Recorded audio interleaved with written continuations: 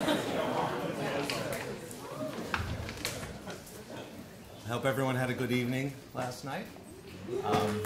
My name is Larry Epstein. I'm the current department head of Arts and Entertainment Enterprise, and I will follow up on Jean and Katie and Alan in welcoming you to Philadelphia and Drexel University.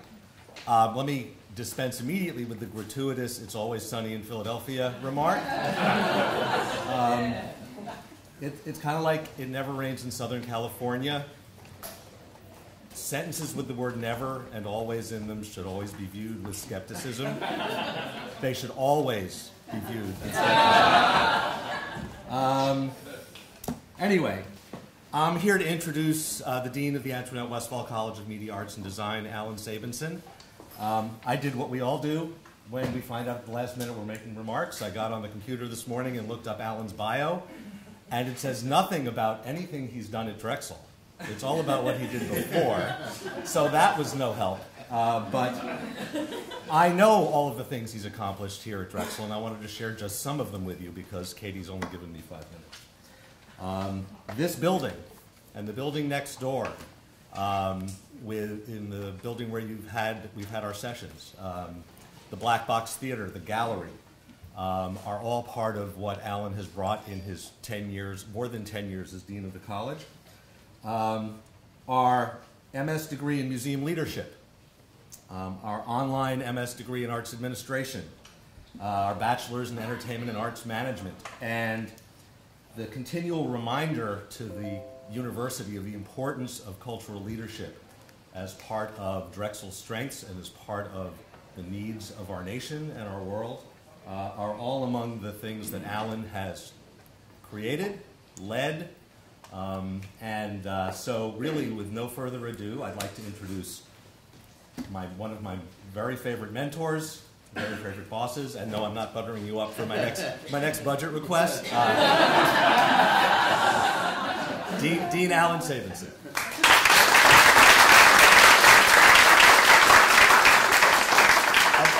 Good morning. It is an honor for us to host AAAE for the second time during my tenure. Deans are responsible, at least here at Drexel, for everything from the most minute to strategic vision and raising billions, so I apologize for the weather. As a dean, you wind me up, and I have to speak a little bit about the college. I have 5 minutes, so I'll be very brief. We're a bit unusual in that we combine all programs in design, all programs in media, all programs in arts and arts management under one roof. We are 17 undergraduate programs, and we are 8 graduate programs in those fields. We are nationally ranked in gaming, fashion, design and merchandising, product design as a design college. You've gotten to see our beautiful urban center in this building, but our cinema and television, our TV station, our Mandel Theater, our art and art history department, our photography program are elsewhere. So we run a lot of enterprise. We work well with the university as a whole, and we engage with the university whose strategic objective in part is to be the most civically engaged university in the country. The university has an urban extension center called the Dornsife Center, but several blocks from here. And over there we teach 7 dance classes a week, and we teach music recording. We teach some theater to the community. It's an underserved community. We do a lot in the schools. We're very honored to have Jane Golden with us today, who is truly a leader and somebody who's done remarkable things in Philadelphia. I'm going to preach to the converted. We get that the arts are a force for economic development. They are a force for the improvement of lives. They take a very difficult world and they bring some sanity and beauty to it. And it is a difficult world we live in. And this is what you do in teaching future arts administrators is incredibly critical at this time. You know all of the issues, too many nonprofit organizations, decline in government support, decline in corporate sponsorship, audiences that are getting older, leadership that's getting older, and having a healthy and vibrant arts community and all that it can do to a city or a neighborhood or a block is just incredibly important. So it's a pleasure to have you, and I hope you're having a great stay, and nice to meet you all.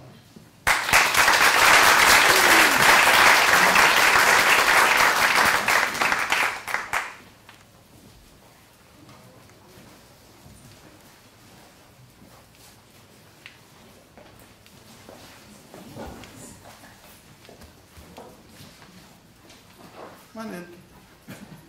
It is just like class, where the stragglers come in after we start. Thank you, Dean Sabinson. Thank you for your hospitality. Thank you for the wonderful faculty that you have who have been absolutely amazing in hosting this conference for us. It's really, truly a pleasure to be here at Drexel. Good morning, everyone. I continue to be Alan Salzenstein, president of AAAE, but only for 2 days. Well, I'll continue to be Alan Salzenstein. Maybe. Today we kick off 2 days of unfettered, unregulated, unconstrained intellectual enlightenment, and hopefully some informal and good-natured fun as well. Many of you have already begun with pre-conference activities, visiting Independence Hall and the Liberty Bell, touring the magnificent Philadelphia Art Museum, attending workshops on publishing, capstones, and adjuncts.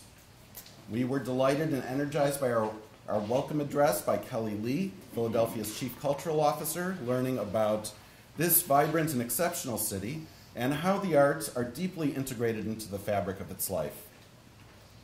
And from some of the stories I've heard from the dine-arounds, I'll just say what we say every year: what happens at AAAE stays at AAAE.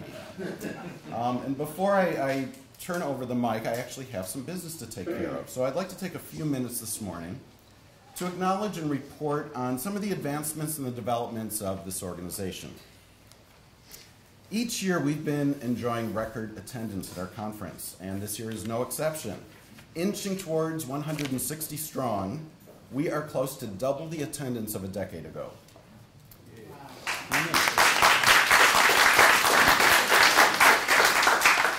This is testament to the strength of our field, your work that you do every day to enhance our industry, the compelling nature of our conference, and the need and desire for what our networks can accomplish.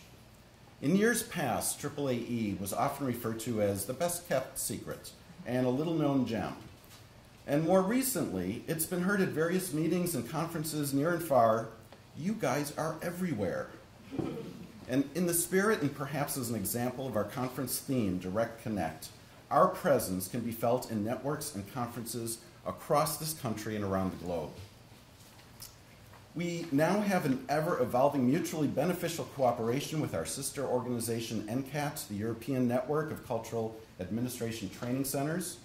We continue to explore where our work intersects, identify global issues within our industry, and we're in constant dialogue to address our shared goals. We now enjoy reciprocal benefits with our respective conferences, resources, and engaging in immersive study trips, having planned a previous one in New York City and one that overlaps and follows this conference in Boston. And it's not too late to join us. NCAT graciously hosted the AAAE board at their last conference in Lecce, Italy. And we look forward to the upcoming NCAT conference this fall in Valencia, Spain, with a study trip arranged for us in Barcelona. We're also pleased that the president of the NCAT board, Anique Strom, is with us for our conference, and she's going to share with you a glimpse into the NCAT priorities tomorrow during our membership meeting, and I encourage you all to attend. Additionally, we're now in regular contact and have developed relationships with GIA, Grant Makers in the Arts, AFTA, Americans for the Arts, APAP, Association of Performing Arts Presenters, the Asia Pacific Network for Cultural Education and Research, ANSWER, the Taiwan Association of Cultural Policy Studies, and our close alliances with the Canada Association of Arts Administration Educators, and, as I mentioned, NCAT, among many other acronyms. We continue to have presence at many of the primary conferences associated with cultural arts management, cultural policy, and related disciplines. You have presented at the Alliance for the Arts and Research Universities, A2RU, International Conference in Cultural Policy Research, ICCPR, Social Theory Policy in the Arts, STPNA, the European Sociological Association, ESA, and AMAC, the International Conference on Arts and Cultural Management. Again, among many more acronyms. It's virtually an alphabet soup of networking. This activity has put us on the map. Your individual networks have resulted in building our greater network, which is felt in all four corners of the world. We continue to enjoy a growing relationship with the Wallace Foundation, whose mission to support arts organizations as they develop and test innovative ideas to reach new audiences evolved from the convictions of its co-founder, Lila Wallace, that the arts belong to everyone. The Wallace Foundation efforts, which play a vital role in audience development and engagement, are the bases for an educational pedagogical initiative that we are fortunate to partner on. Many of us use the Wallace Foundation case studies as teaching materials, and now we are on the ground floor of expanding these materials into interactive resources that can be widely used for our collective purposes. Some of you came to this session directly from a moderated focus group for this initiative, and we look forward to additional member involvement as this project continues. Additionally, we have formally become a named communications partner with the Wallace Foundation, sharing their valuable work with you, our membership, and exploring methods and approaches for effective and creative circulation. You may wish to attend a session later today where you will hear about a recent series of student forums with Wallace grantees that were held across the country, in Seattle, Chicago, and right here in Philadelphia. And this direct engagement between our students and Wallace grantees surpassed all expectations and sets the stage for additional future activities. In addition to these external collaborations, we've also been looking inward as well, building and strengthening our capacity and organizational structure. Much of what has occurred in the past few years is incremental but important growth as we embark on these new ventures and try to meet the needs of all of us. We have not only our first full-time staff, but as our first executive director in Katie Coy. That was applause.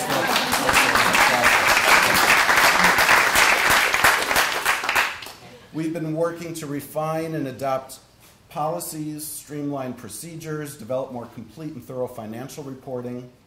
We continue to review our bylaws and look to strengthen our board composition. We have added our first ex officio non-voting board positions, providing for ongoing participation for the immediate past president and from our sister group, NCAT, by having reciprocal board involvement, and initially for us, filled by our good friend and current president of NCAT, Anik. As you all know, we have changed our membership structure this past year, from program to institutional membership. And this major shift in structure was certainly not taken lightly and involved an enormous amount of time, effort, member feedback, research, and creative thinking. This shift provides for more faculty to participate, to be informed, and to be current with the AAAE and our growing efforts. We have also continued to revisit and enhance our standards in curricular best practices, both graduate and undergraduate, involving a long list of field experts in various specialties and from practice and research internationally. And right now, about which you'll hear details tomorrow at our membership meeting, we're in the beginning stages of strategy discussions and looking ahead as we set the priorities for the coming years. All of these initiatives, these accomplishments, this growth could only be successful with a remarkable body of leaders, our board of directors.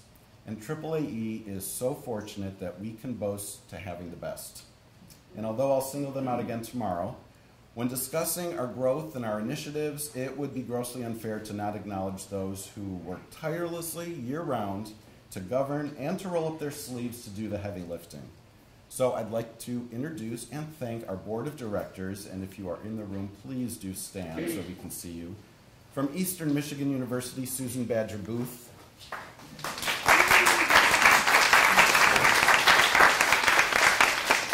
That was a half stand.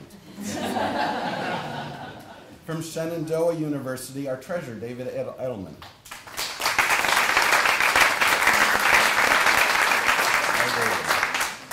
From Drexel University, Julie Hawkins. From Rider University, Bria Heidelberg.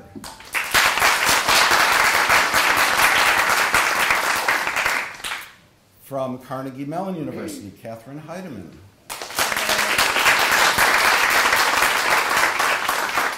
From American University, our Vice President, Sherburne Laughlin.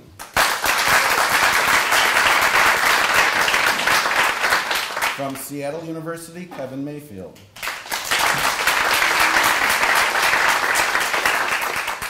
From Lemoyne College, our Secretary, Travis Newton.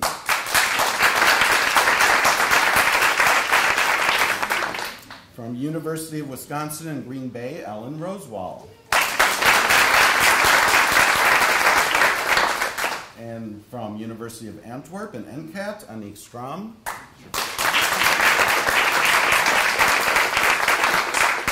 University of Kentucky, Rachel Shane.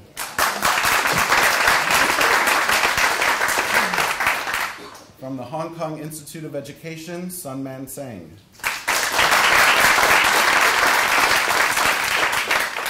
And from the University of Wisconsin in Madison, Sherry Wagner-Henry.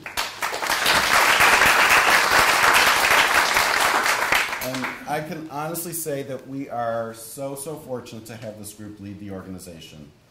Truly, they are hardworking, creative, passionate, committed, and truly a pleasure to work with, and the reason why AAAE has come as far as it has. Being in Philadelphia, since we feel the colonial history, last night I left you with a quote by George Washington. This morning, from I think the same conversation, John Adams said, I must study politics and war that my sons may have liberty to study mathematics and philosophy. My sons ought to study mathematics and philosophy in order to give their children the right to study painting, poetry, music, and architecture. With thanks to John Adams, who envisioned our work and the value that we bring, I look forward to the next chapter of AAAE, and I ask Julie Hawkins to come to the podium. Thank you.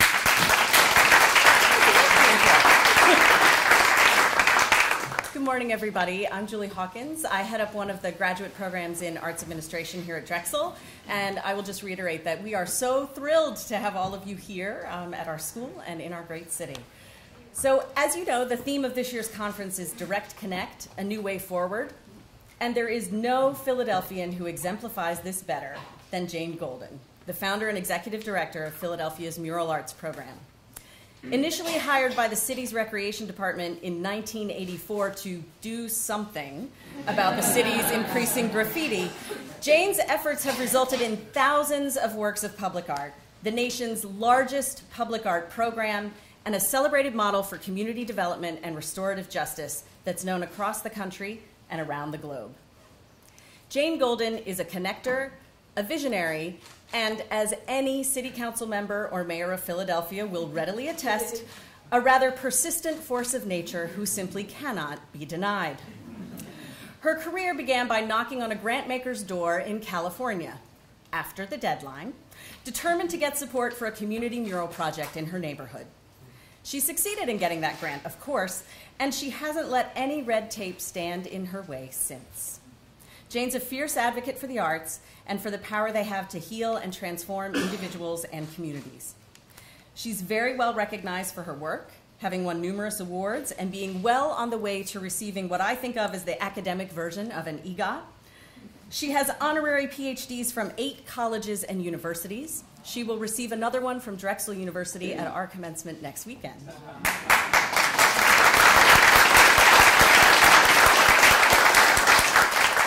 She holds an MFA from the Mason Gross School of the Arts at Rutgers University and degrees in fine arts and political science from Stanford University. And I would like to state for the record that she has put all of that knowledge to use in her actual career. But what I appreciate the most about Jane and her accomplishments is that in the true spirit of great advocates and activists, none of that achievement or the work behind it is hers alone. Jane so perfectly embodies the theme of this conference because what she does over and over and over again is to connect and inspire all different kinds of people to work together for the betterment of themselves and the betterment of their communities. And she does this through the arts. At every possible opportunity, through every conceivable kind of challenge, Jane finds a way to say yes. And the results speak for themselves.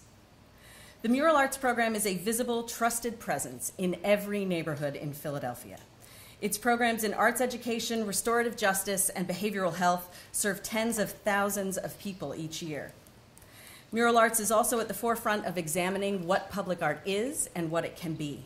Those of you who flew into Philadelphia saw one example of this in How Philly Moves, an 85,000 square foot mural that's installed on the parking decks of our international airport.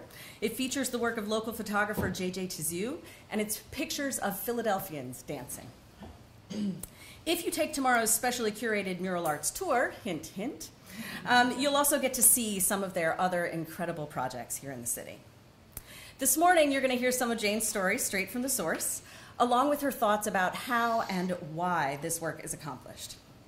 And I hope that when you do, you will also come to understand why I and so many other Philadelphians am really proud to call her a colleague, a partner, and a friend. So, please join me in giving a great AAAE welcome. We do this like no other organization I've ever seen, to our keynote speaker, Jane Golden.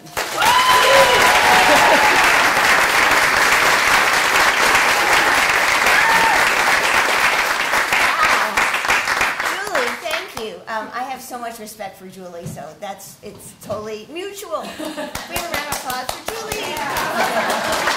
And Lee, thank you. I love the school. I love Drexel. I think what you all do is fantastic.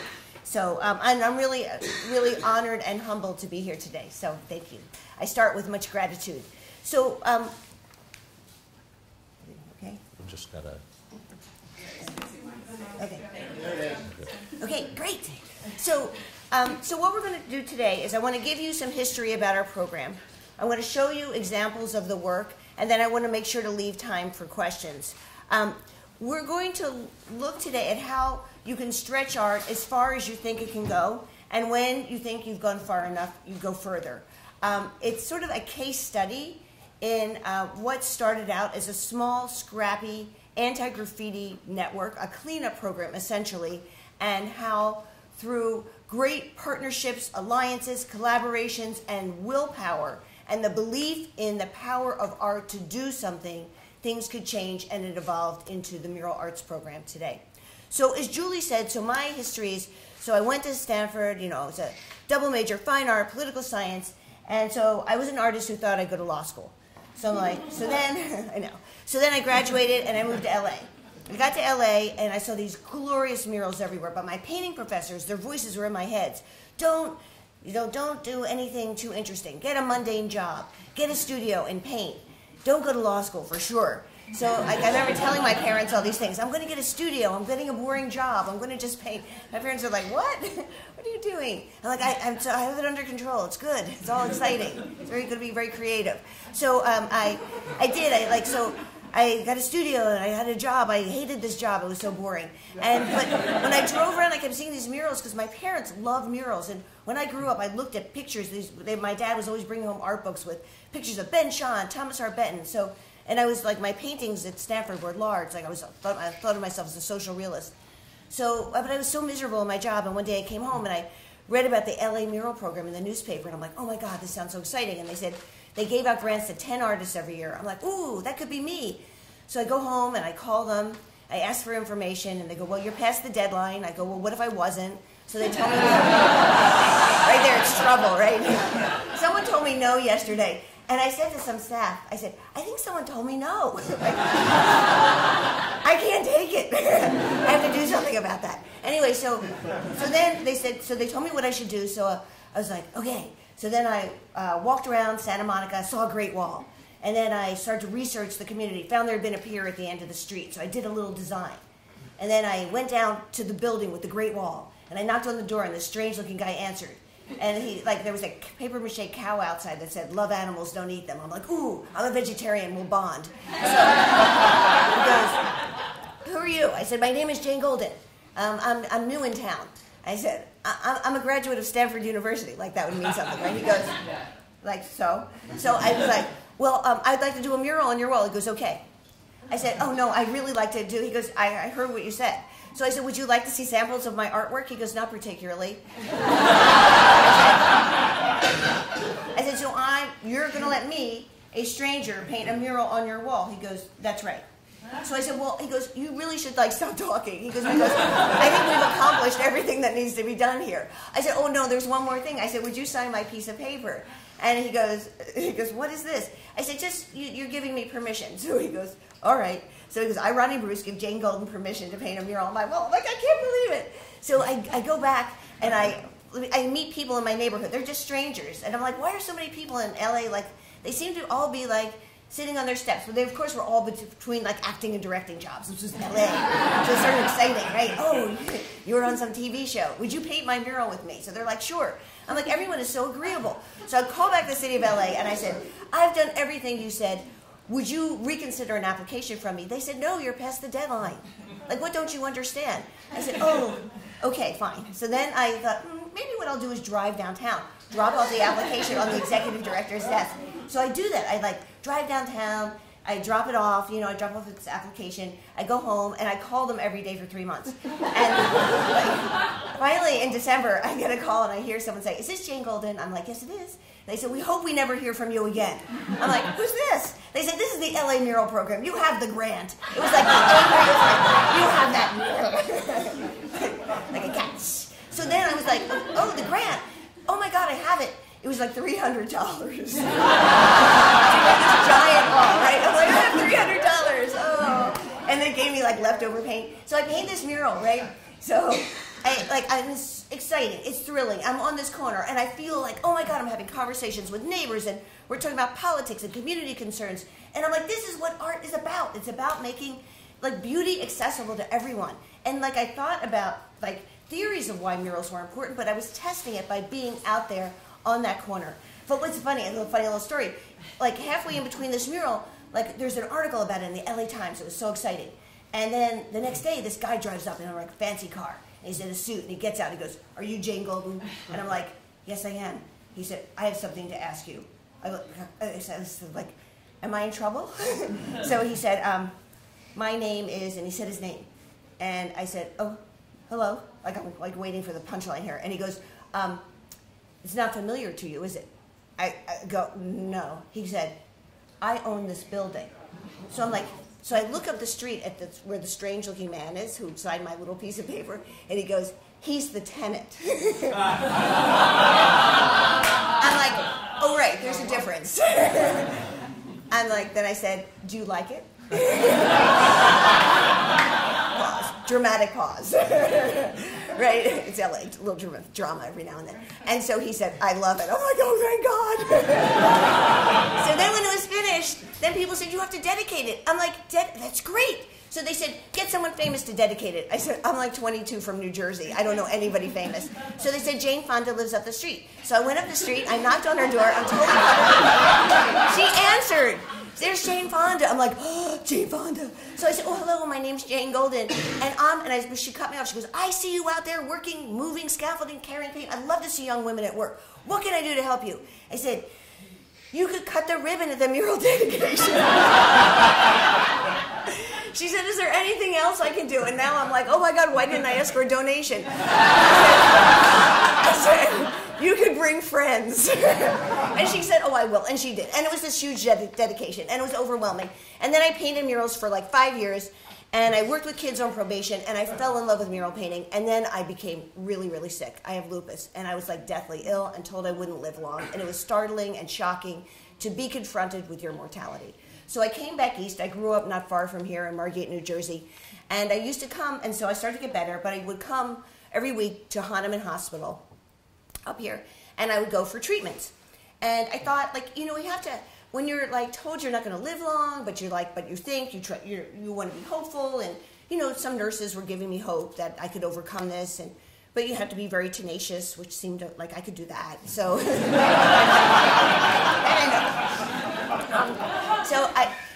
my whole world turned upside down because I had I had like friends in LA at my work, and I gave it all up, and I just couldn't go back to LA because it was too scary having this chronic illness that they said there's no cure for. It just goes in and out of remission if you're lucky.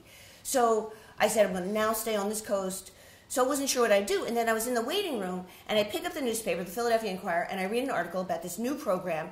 Philly has a new mayor, sort of a great sense of optimism, first African-American mayor, and a giant graffiti crisis.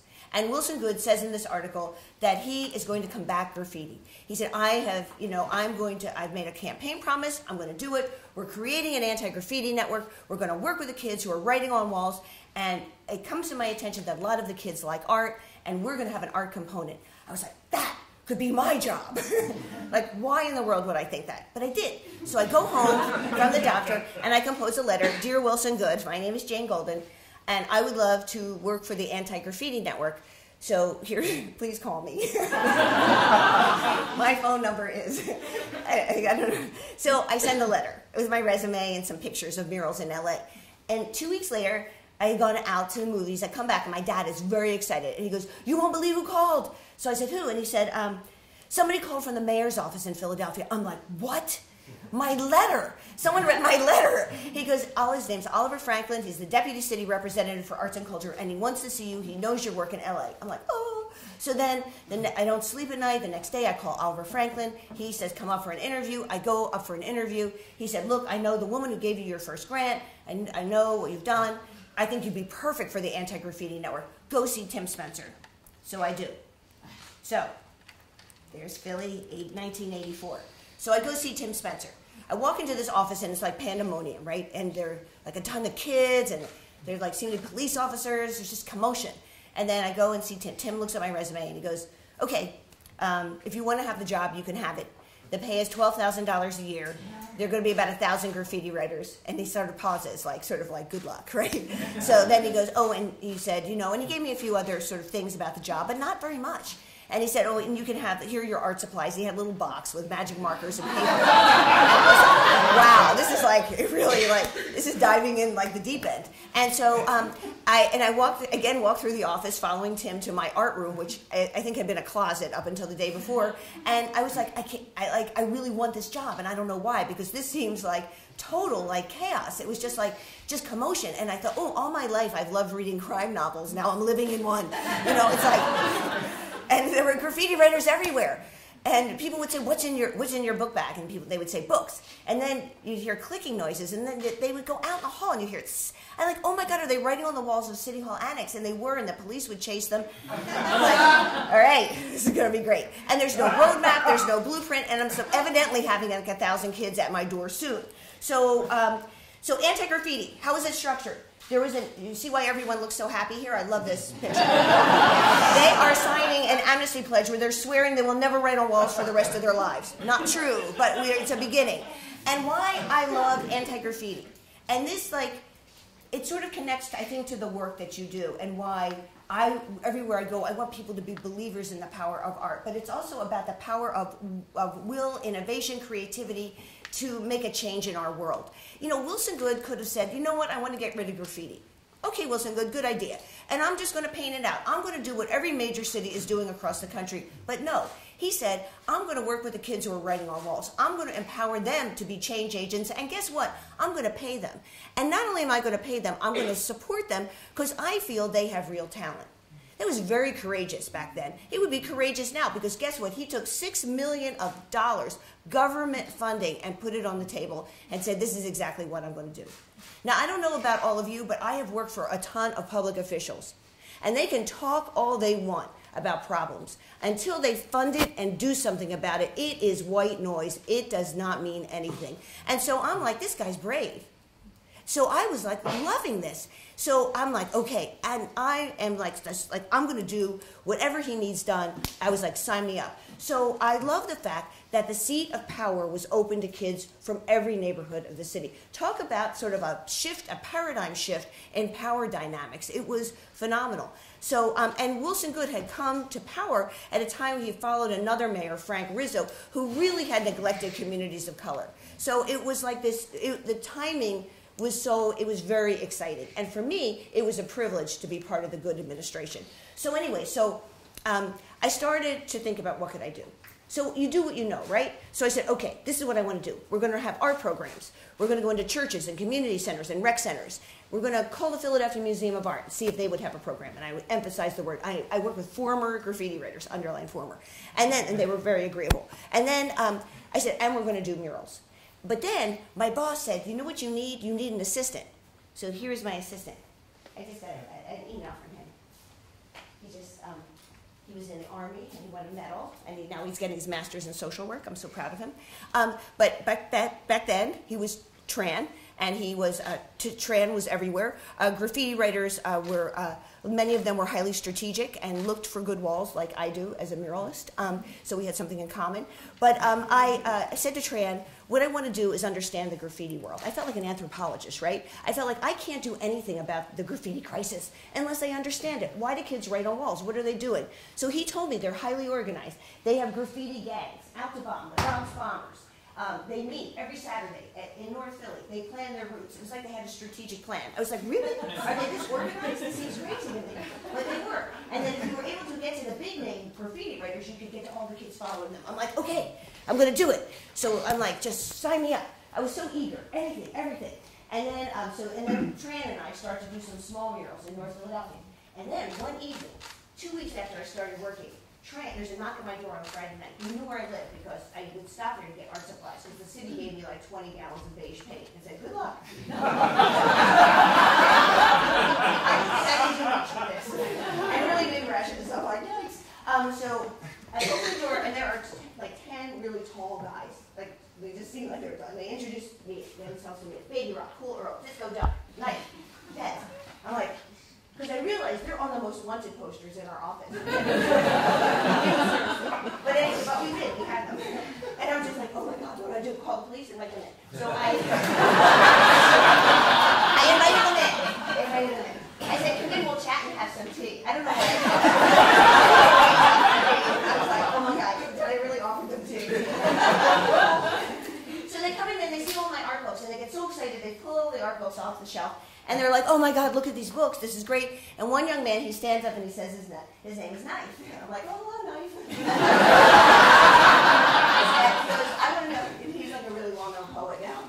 He's fabulous. Papa just bought 4 of his paintings. I'm like, yay. So he said, I have some questions for you. I said, ask away. He goes, what do you think about the color fields in Mark Rothko's painting? What do you think about William de Kooning? And, my favorite, all-time favorite is Andy Warhol.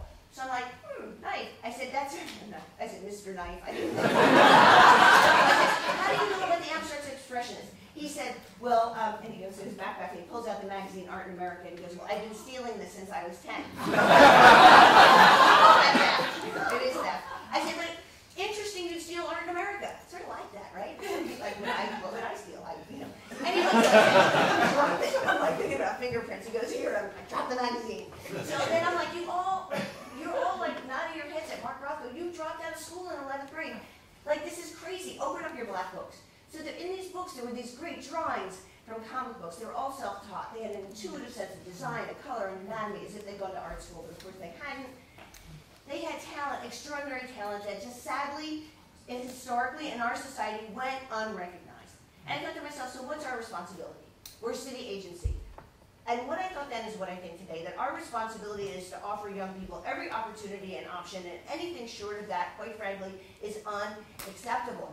Period. It's not a negotiation, right?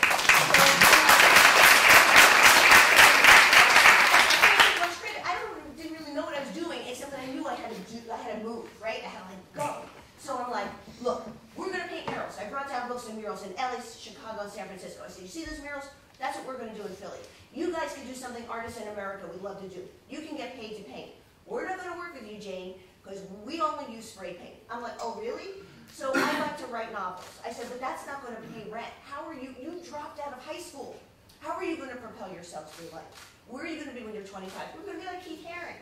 I said, well, here's a wake-up call. Only a handful of artists make it in America every year who can rely on their work. Where are you going to be? And then they were honest. They said they'd be dead or graded for prison. So it's like, okay, so let's change that. Let's change that narrative. And you rewrite this. Okay? Because a big city mayor has committed dollars to working with you. So we went back and forth. Eventually, they agreed to take the pledge. And there was like a lot of stop-start. It wasn't smooth. They wrote their name after they signed up. They wrote my name, Cool Jane. They wrote everywhere. I offered you tea. It's clearly I'm not good at this. So, but eventually we had a cohort of young people who wanted to work with us, and that was absolutely thrilling and exciting. And so we started to do murals. We started to do murals where the only other visible city workers were the police, right? And people didn't believe in art. We went around, and first people were like, who are you? They were excited about Wilson Good, but their neighborhoods have been neglected for 20, 30, 40, 50 years, right? And people are not sure where you put art. And they were like, we want housing, we want jobs.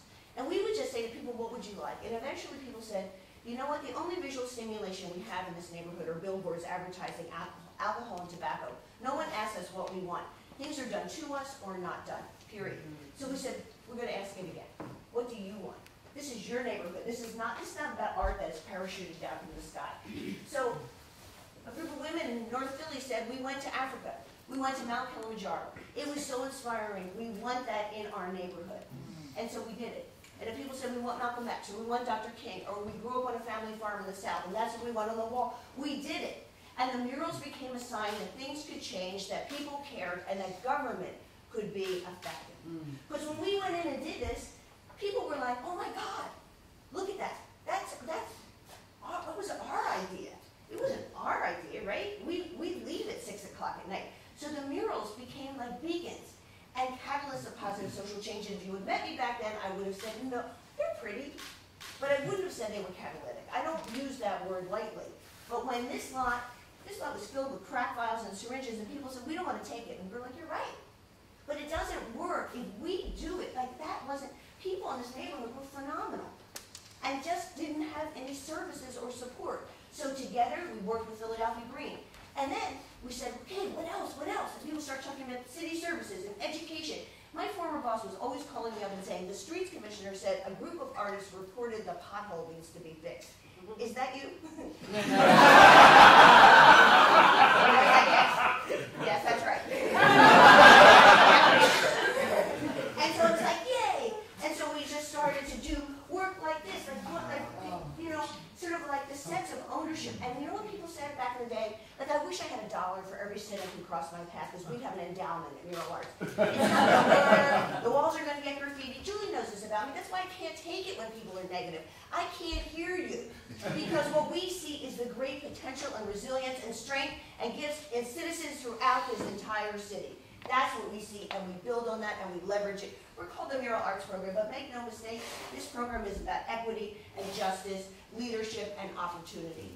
And so this became a beacon, and then we did this. And this is Ken Twitchell, who lived in LA, who was hugely famous, and he was getting like $50,000 a mural, 1989. This wall covered with graffiti, trash in the lot. I get a $2,000 grant from the Pennsylvania Council on the Arts. I called Ken, he's my friend. I worked on a 10-story mural with him. I was the assistant. 10 stories. And so I called him up and I said, we'd like you to come to Philly and do a portrait mural. He said, and I said, oh, sorry, I only have $2,000. And he said, okay, I'll come if I can do Dr. J in the suit. I was like, Dr. J in the suit? Why? And he said, because I want kids to think beyond sports. I'm like, brilliant. So tracked down Dr. J and did detective work. He was shooting a TV commercial. I flew in. I'm like, Dr. J, my name's Jane Golden. Like, I work with kids. I work with kids. Like, slow down. I'm tired and you only been talking for 3 minutes. So he said, whatever it is, I think the answer is yes. I said, you're going to pose, you're going to come to the dedication. I said, I'll write it all up and get it to your agent. He said, okay, you do that. It's my people. So I said, okay, great. So then we did this. And it was like people were screeching to a halt going, the dock. But what was so beautiful about this is that the kids I worked with didn't work on the bottom. They didn't work just cleaning the lot. You know, I mean, all too often, I think what happens is we sort of, the bar is so low, and we say, raise it, right? It's so important. So anyway, so then we flew through the 90s, and, you know, anti-graffiti was essentially a cleanup program with an art engine, right? But I'd go 2 steps up, 10 steps back. In 1996, my former boss, Tim Spencer, passes away. And I said, you know what, I had it with the city. I'm done. I'm going to law school. So I apply, I get into law school. It was shocking, and I was surprised, and I was excited. So I talked to my brother one day, who's a lawyer, and he said, don't go to law school. I'm like, what? I took the LSAT, I applied, I did all those things. He said, no, I don't think you really want to go to law school. I said, so Jonathan, where do you think I want to do? He said, I think you'd like to run an art program for the city. So I said, but there isn't one. He said, well, start one. Go see Ed Rendell. Now, Ed Rendell had been our mayor. You know, he was our mayor, then he became our governor. He's like very, very well known. Anyway, so he was mayor then. So I go, okay, I'll go see Ed Rendell. So I go see Ed Rendell. I said, it would really be great if the city had an art program. So he said, and I gave him some thinking. And so he goes, well, that's interesting. I like that idea. So I'm like, what? I'm thinking, I can't believe it. So then he said, well, where would you like to be in the city? I said, he opened up a little chart. I said, the Department of Recreation. And I'd like to work for that guy, Mike DeBerardinis. He's now our managing director. He's like a big, well, you know people like this, big vision people, very progressive, creative. So he said, okay, I'll talk to Mike, come back in a week. So I talked to Mike, you know, too, of course, I couldn't resist. I always jump the gun. So then I invited a number of people. I just can't help myself. It's like I have a motor that runs on high. So then I come back, and Ed Rendell says, okay, we're going to do it. Come up with a name for yourselves. So we said, the Mural Arts Program. He goes, Jingle, and you're in charge. I'm like, oh my God. But it's like when you're little, you have a spy club. And you're the president.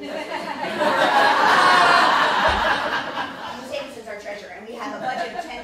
Because anti-graffiti had all been divided up, so our budget was teeny, right? So I'm like, ooh, we are a pro-art program, right? I thought, this is fantastic. We are finally not anti-anything. So, but we have no money. So then I noticed the Recreation Commissioner was raising private money to open up swimming pools. I went to him, I said, can we do that? And he said yes. Mike DeBerardinis gave us autonomy and support, and it's exactly what we needed, and we flew into action. And what we knew we wanted to do was open up our doors to all kids, not just graffiti writers, because too many kids in Philly just do not have access to art. That's what we wanted to do, middle school kids and teenagers, and design a really rigorous curriculum. Then we wanted to hire emerging and established artists, because we understand what the arts mean to our society. So we're like, okay, let's go. So there, Jackie Robinson. And then this beautiful mural, 8 stories tall. And why this is so important and iconic is, number one, it gives kids the dignity and respect they deserve. More importantly, it showed people that murals are the same quality as art you find in galleries and museums. And then we did the Peace Wall. Under terrible circumstances, where all communication between blacks and whites had totally shut down. There had been a murder, there had been a beating, and people are like, you want to do a peace wall? You're the most naive person I've ever met. But we're like, no, we think this can work. And so I worked with a deputy mayor, Lillian Ray. She's African American, obviously I'm white, and we were a team, and we just walked around this neighborhood for a year, asking people to trust art, somehow. And I want to tell you something. When we did this mural, there was incredible support. People said, there's going to be violence, there's going to be vandalism. You know, we have a collection of just about 4,000 works of art in the city that we've created since '84. It's a giant collection. Now, it's, you know, it ebbs and flows because we lose some, but we're doing 100 projects a year. But, you know, the truth is very few have ever been defaced, ever. This would have been very easy to go up to that and write on it, but no one did, and the dedication was the most integrated event down there. I'm not saying that what we do is a cure-all for everything that affects cities, but I'm telling you that there's something about art that has a catalytic role in the life of an urban center. And then we started to become more ambitious. We said, you know what? We're not just thinking about walls. We want to think about the whole site. So we started working with community development corporations to reclaim space, to create a park, to do work that's really beautiful. Here in Nashua, reclaiming half a block that was just filled with trash, and people said, oh, it's never going to change. But when people say that, it's like, no, of course it can change. This is about will and desire and creativity and something beautiful, an image like this that sits in a pocket park. And so I'm going to give you now a little overview of mural arts. So art education. I think it's one of the city's best kept secrets. So we serve about 1,500 kids a year. These are kids who are great kids, who attend schools, just have no opportunities.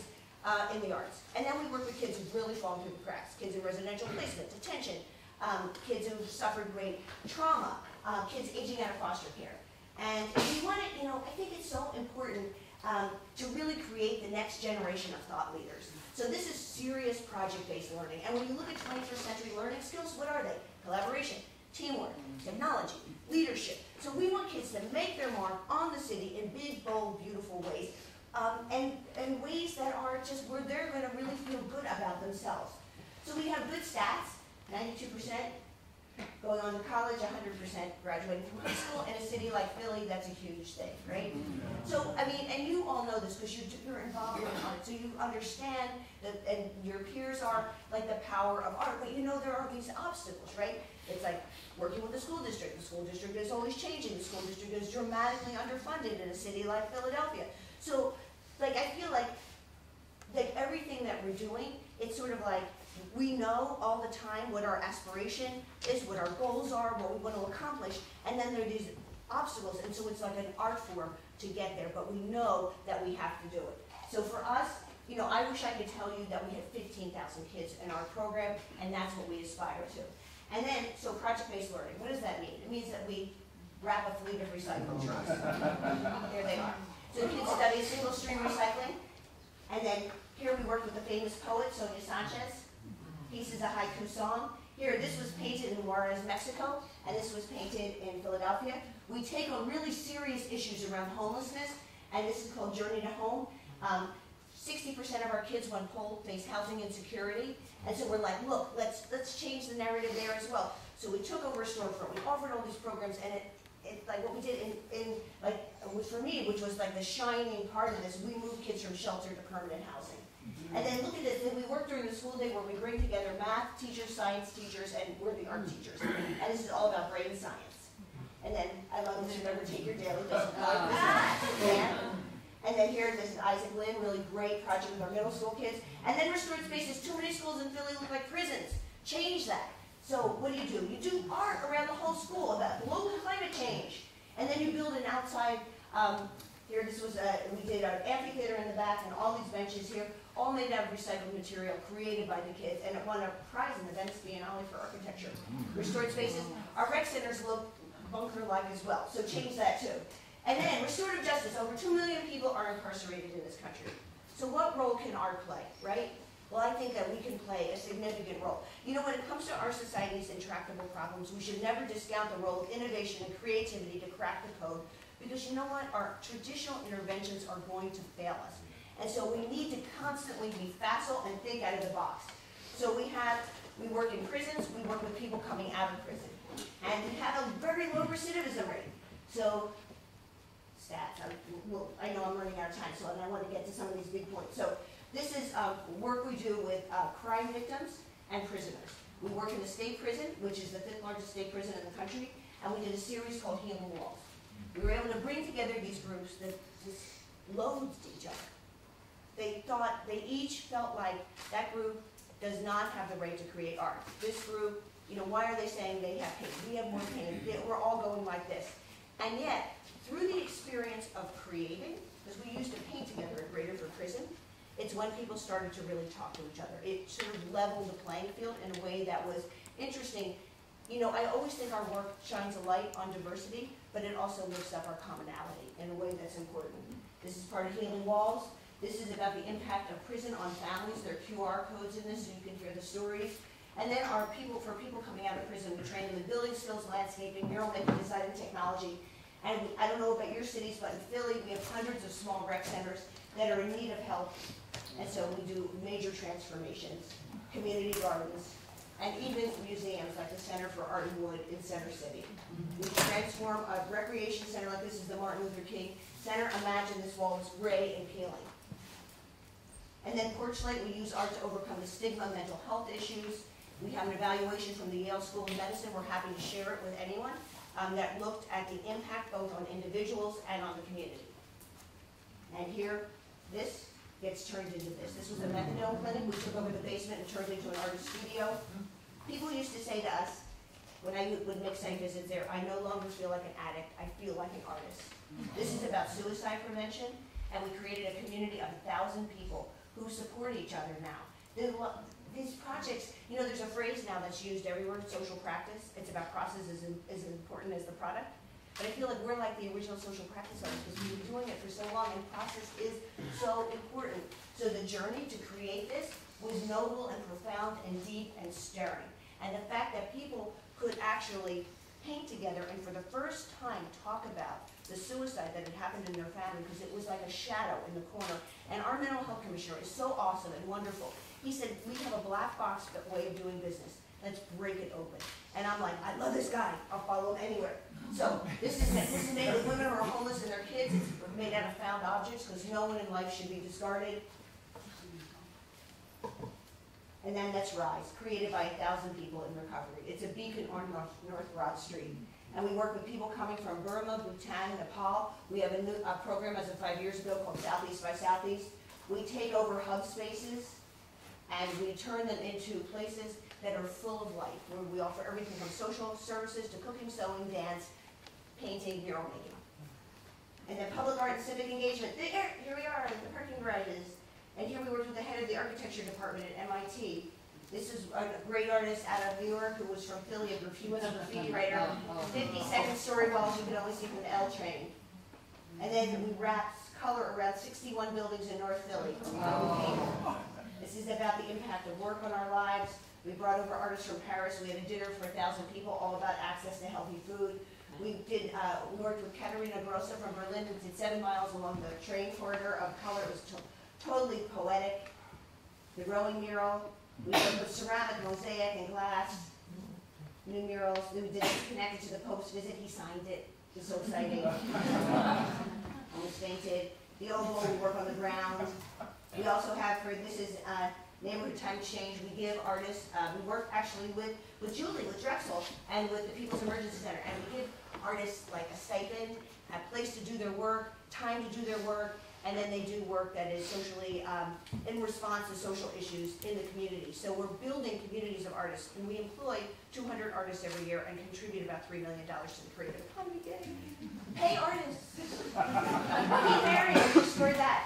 And open source, this is 27 Stories by JR. We had a big public art exhibition in the fall. Michelle Ortiz is all about deportation. Shepard Fairey, Restorative Justice, he did a series about people who've been incarcerated but are doing great things to overcome the stigma, asking people, can we forgive?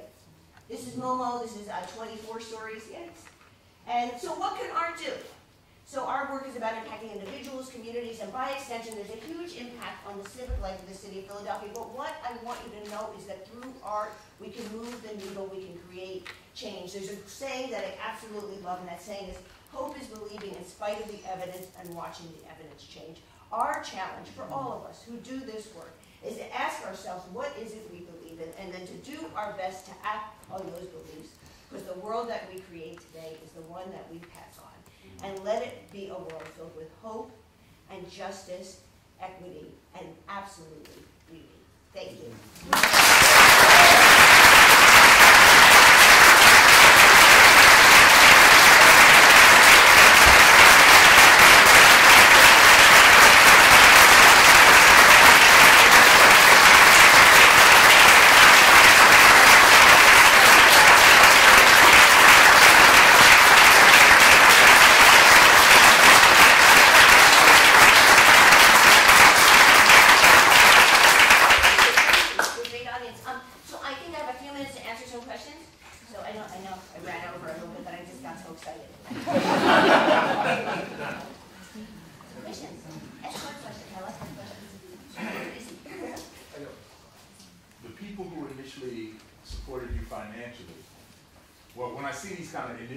A lot of times their intention is to transform the physical space, but not transform human beings. That's correct. Did they know that your intention was both? When they came to transform not just physical space, but human beings? I want to say one thing, just because you said funding, because someone asked me about this question. So I just wanted to, Mural Arts is a public-private organization. 35% of our budget comes from the city. The rest we raise from foundations, corporations, individuals, earned income. It's about an $8.5 million budget. There are 52 employees. 10 of us are city employees. The rest are employees of the nonprofit. Back in the day, it was really mostly city funds and a little bit of private funds. what I would say that I experienced back in the day when we were anti-graffiti is that the art people, the public art people, I mean, I don't think many people believed in us, right? They would say, well, you're doing, isn't murals? That's sort of like social work. And I'd be like, well, I think social work is a really noble profession, so I'll take it as a compliment, but I know that you didn't mean it that way. So I would say that people just didn't understand at all what we were doing. And then when we started like going like we did Dr. J and this one and that one, and people were like, wow, look at, So, but I think the funders, we're like a funder once said to me, you are a deceptively complex program. So I think in the beginning, people just really weren't sure. But I would say, from early on, like we had a multi-pronged strategy, definitely. Because we realized, you know what, I like the art, of course I'm an artist, but that physical residue of the art, that doesn't convey, if you go like that, what the real deal is. And that real deal is so profoundly moving and wonderful. Other questions? No? Budget, obstacle, city, you made it through 5 mayors.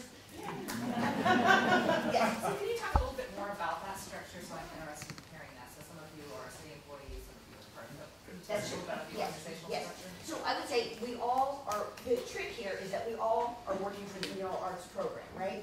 But it was very clear, and I don't know whether I could do this today. I feel like somehow we got in, somehow we were able to create a nonprofit, but be part of city government, right? And so I feel we go under the radar, and I come up every once in a while and sort of, is this okay? Go back down. So I technically have a boss, but like I introduced him to a group of people from Mural Arts yesterday as my supervisor, and he was like sort of startled. He was like, really? And I was like, oh yeah, pussy, you're like my supervisor. So like, that's good. It's like my husband's like, watch what you wish for. I'm like, I wish I had a supervisor. He goes, really? You wish you had a supervisor? No, like, I mean, it would be terrible if I had a real supervisor. I spent all my life trying to figure out how to like, but really, we answered to the managing director. So the history of the program, so when we first became Mural Arts, we were with the recreation department. When a new mayor comes in, commissioners leave, generally. I mean, every once in a while they stay, but Mike DeBerardinis left. And then when he left, they were like, oh, you should go over to the managing director's office, because then there was a colleague over there who was like, come over here. And she made us part of the Division of Social Services, which was very smart, because that put me at the table with commissioners who were big thinkers and had big budgets, right? So suddenly I saw myself, certainly then, is really low on the food chain. And I'm sitting with these really, Department of Behavioral Health, Department of Public Health, Department of Prisons, Department of Human Services, with the mandate from her that everyone should work together and with me, that art should be part of how big departments do business. Now that is very, very innovative. I mean, I don't even know if she knew explicitly how innovative it was. And that set us up for real success. We had our nonprofit, but to work with departments, so we embedded ourselves further into the city system. Because I very much identify as a city employee. All of Mural Arts, everyone should feel like a public servant responsible to taxpayers of the city, even if you're an employee of the advocates. So we try to sort of look at both the public and private side and mine the benefits of both autonomy of the private side, to expand, to take risks, to circumvent bureaucracy, the public side, that we're working for the city and can do good work, and we have colleagues in departments, which means we're in a neighborhood, a house needs to be closed because it's dangerous, call Alumni. This needs to be done, we know who to call in streets, we know who to call in housing, we know, so we can deliver on a multitude of fronts. Yes? Okay, so my question is, and first of all, congratulations. This is thank you. I'm very interested in the way in which you just mentioned the social services aspect.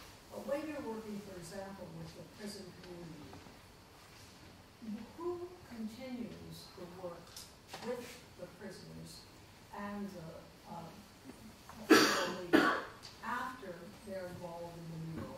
What kind of programming, how sustainable is the engagement? Right. So great question. So I'll say, so what we have, so you're identified to work with us. If you're in the Guild program, it's for young people who are at very high risk of killing or being killed. It's with the Youth Violence Reduction Partnership. That's one stream. The other stream are people coming out of the Philadelphia prisons. So there's a cohort, several cohorts of people coming out of incarceration. They go through training and they work with us for about 9-10 months. so they're getting a paycheck. We have a jobs developer on staff who works with them to get a job when they leave us. And then we have a mentoring program that works with them over the next year to 2 years to help them keep that job. Because the question you asked, look, this is tricky, complicated stuff, right? And you don't save everyone. I learned that back at anti-graffiti. But what you do is you try to set yourself up in a rigorous enough way to sort of guess, like, what could possibly go wrong. And I'm a huge believer in pathways. If you come into our program as a middle school kid, you can go into our high school program, and then you can go into our entrepreneurial program or our alumni group, or like 60% of our teaching artists, you started out as a kid. So we want people to stay with us long term. That's what we learned in anti-graffiti. And it's not brain surgery. I don't know, in our society, we always want to reinvent, right? It's like, oh, I have an idea. I'm like, really? No, that'd be familiar. In anti-graffiti, it was sustained programs, sustained, like a while, that were substantive. I'm like, here are kids who've fallen through the cracks. A 4-week program is not going to just flip them around. Like, why do we think change happens that way? Sometimes I think we as a society expect kids to change. People are going to just change. Like, people coming out of prison, really? With the policies we have in place, aren't going to, like, think about going back? Because life is so good? It's pretty draconian. So it's like, why not support them? And I would posit that the money that we spend on our guild program is nothing compared on what it takes to put someone at Graterford prison. $54,000 a year. Well, what are we spending? I told someone, it's about, what, $8,000 a year in our guild program, because we're paying people. They were like, that's expensive. I'm like, really? How expensive is it? Why are we so excessively punitive? But we are so less likely to embrace rehabilitation and redemption, because it's possible. When I ask the people in the guild program, how are you? They say to me, Jane, this is the best my life has ever been. I'm working for the Mural Arts Program. And I'm like, of course, great. And that's why I'm going to, like, pester every funder and the mayor I can for the rest of my life, because I believe this is effective. And I believe there should be champions of these models. And I always feel like, and Julie knows this, is I'm not just advocating for the work we do at Mural Arts. I'm speaking on behalf of a sector that has real power. I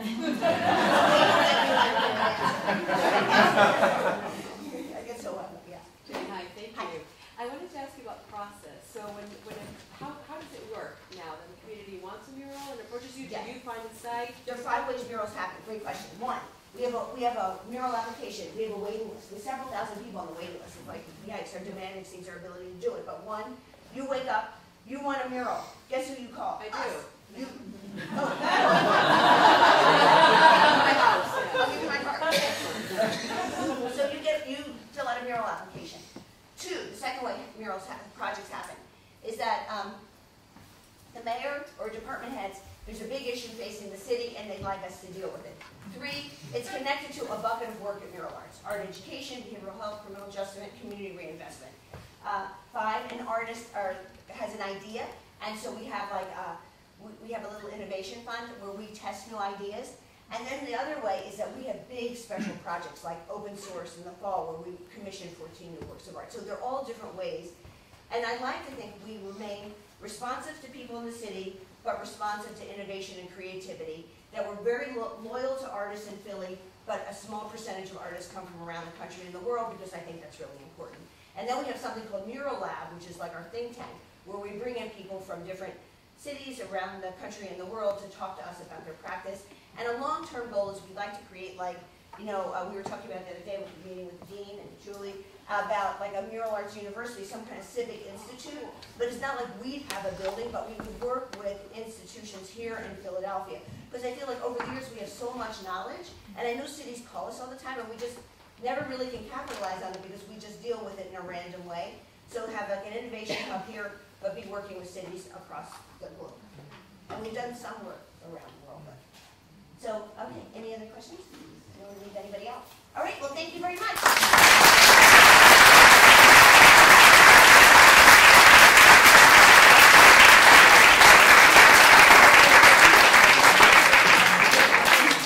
Oh, yes, everybody, we have annual reports out there, and I have business cards if anyone wants one.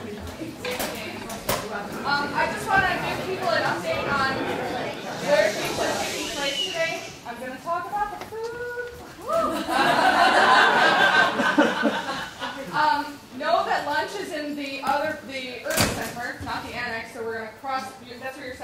that'll be fairly easy to see.